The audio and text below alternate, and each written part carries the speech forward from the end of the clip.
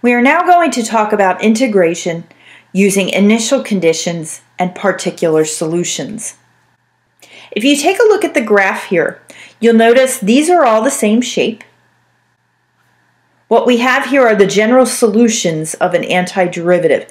The antiderivative is x cubed minus x minus 2. And if you take a look at these graphs, they all obviously are cubic graphs. Notice if you look closely though, all of these curves, although they have the same shape, pass through different points on the y-axis. That's because the constant of integration, the c value, would be different for each one of these curves. The variable part is identical for all of them, but what differs is the constant, which of course we know affects the height of the curve in the coordinate plane. You'll notice one of these curves running right here through the point 0, -2 is in boldface. That is the case in which we were given an initial condition, specifically that the point 2, 4 had to lie on the original curve. You can see it up here on the upper right, the point 2, 4 right there.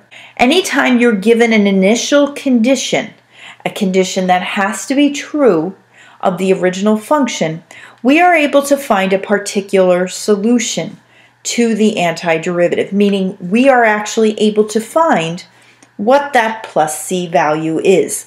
And we're going to take a look at examples of how you do this.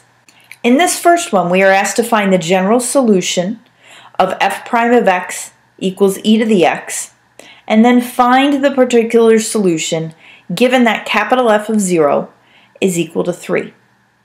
Notice we are first asked to find a general solution. That implies we want an answer that has plus c in it.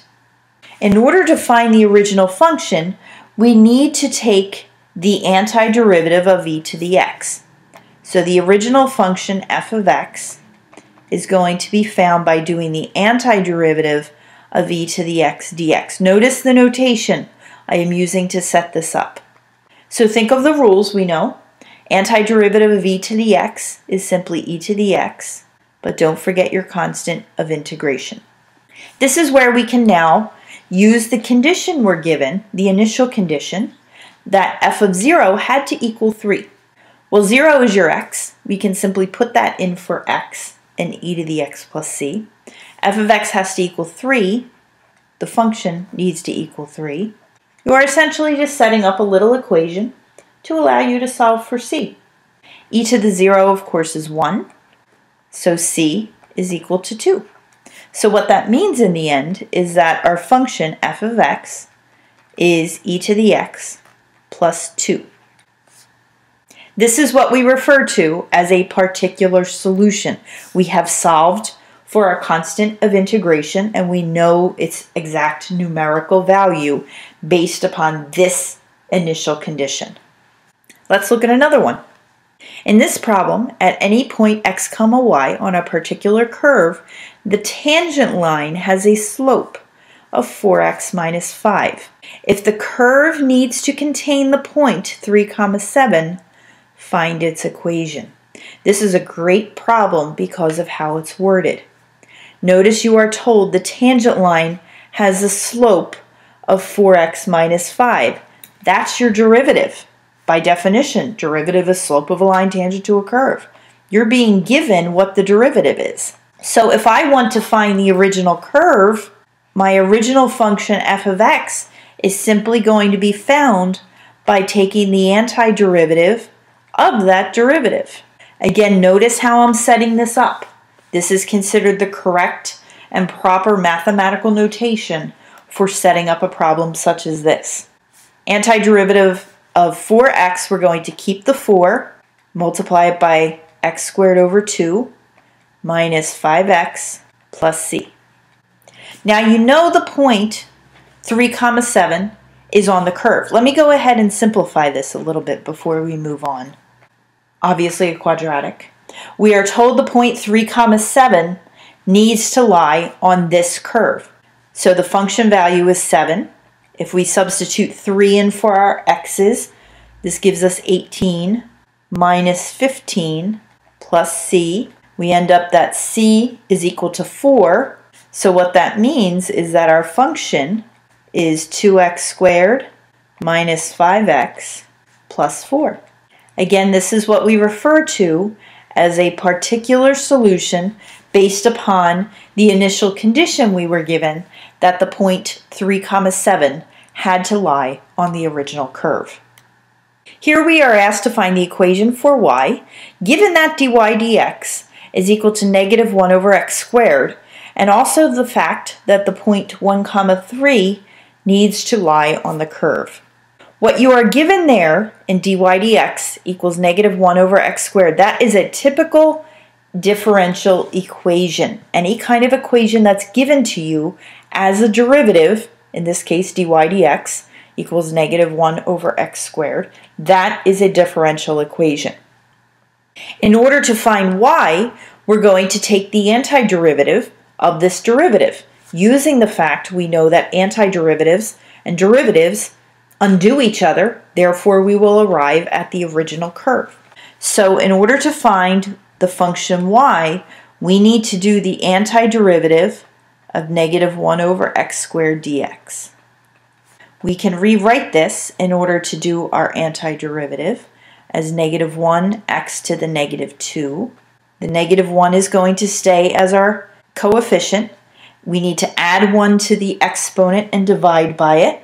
So when we do that, we end up with x to the negative 1, then we're dividing by negative 1. So negative times negative is positive.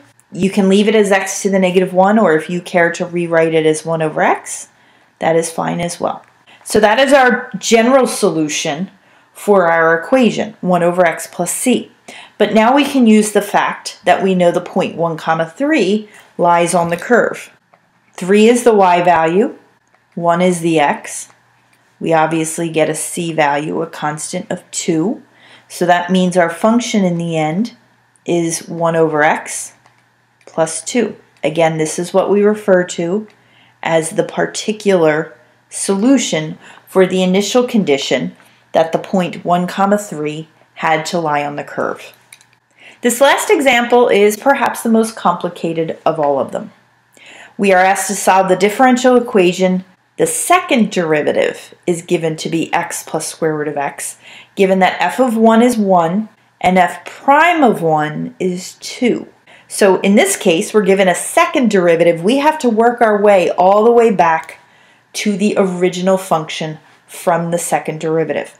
So as you can imagine, this is going to be a multi-step problem, because if we take the antiderivative once, we arrive back to our first derivative. If we take the antiderivative again, that's how we arrive back to our original function. So this is going to have multiple steps to it. So let me try to number them for you, just so we can keep ourselves organized. So the first thing we're going to do, working from our second derivative, we're going to take the antiderivative of that, because that's how we can arrive at the first derivative. And I'm going to go ahead and rewrite that square root of x as x to the 1/2. Adding 1 to the exponent, we get x squared over 2. Adding 1 to the exponent of 1/2, we get 3/2, but then we have to divide by it, so that's the same as multiplying by 2/3.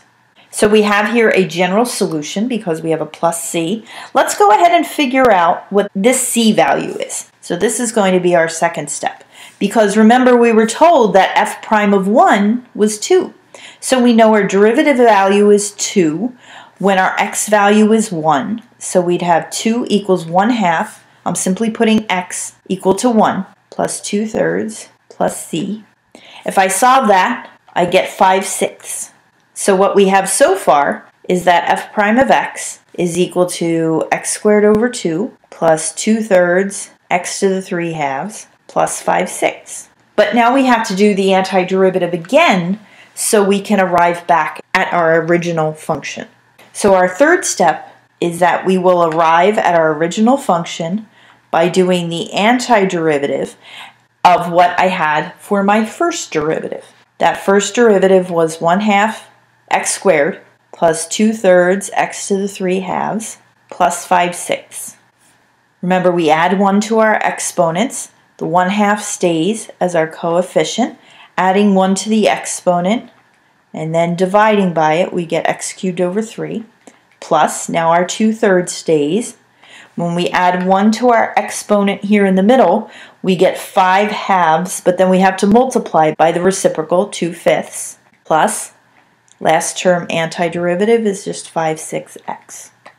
And now we have a new c to find. Let me simplify this a little bit.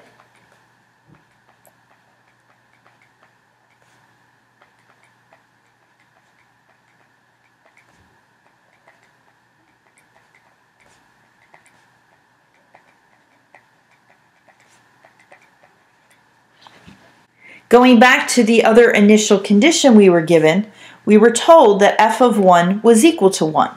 So we can use that fact to now find this particular c value. So the function value is 1 when x equals 1. So in place of these x's, I'm going to substitute 1. So I have 1/6 plus 4/15 plus 5/6 plus c. So you get a c value of -4/15. You typically would see these as fractions as opposed to decimals.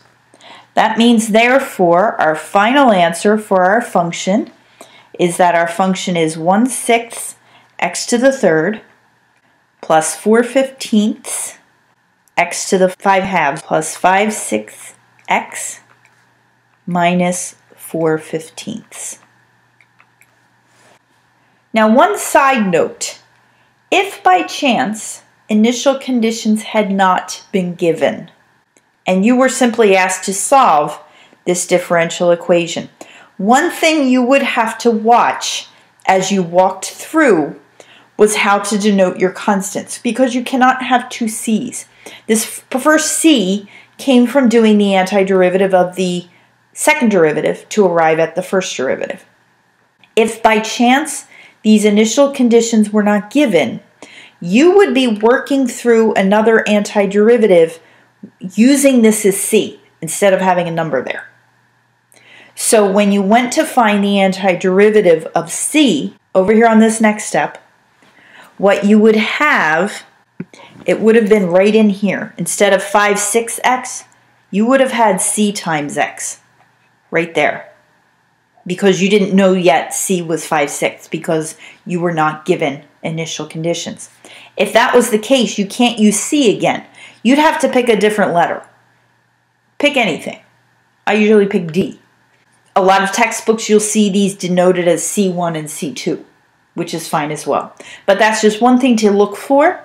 If by chance you were not given initial conditions and yet had to solve that differential equation, you just have to be careful how you denote your different constants.